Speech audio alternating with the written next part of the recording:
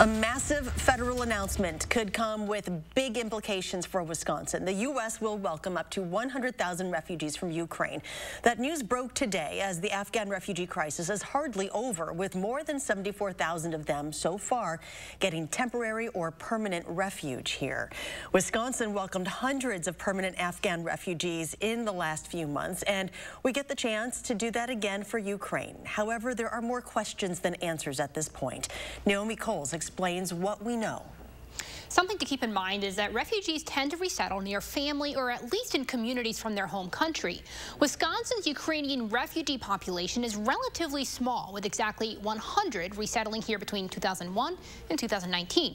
Most are in Green Bay or Milwaukee, but Madison has welcomed a few, and we're ready for more.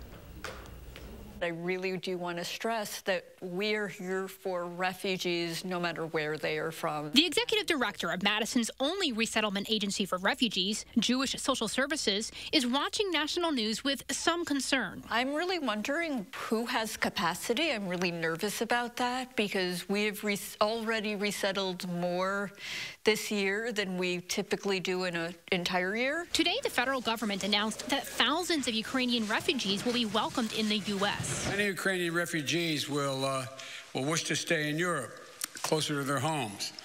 But we've also will welcome 100,000 Ukrainians to the United States with a focus on reuniting families. Here in Madison, JSS is just catching their breath from resettling nearly 75 Afghan refugees.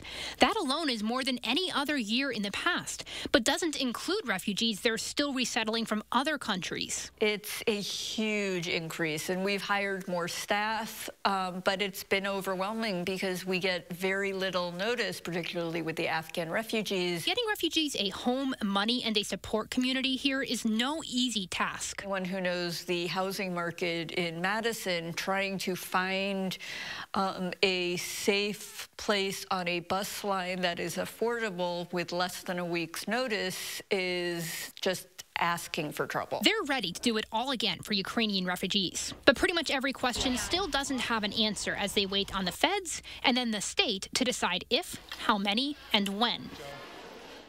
Now, really the biggest question at this moment is whether incoming refugees from Ukraine will fill existing slots that resettlement agencies like JSS are planning for, or if this means expanding their overall capacity yet again.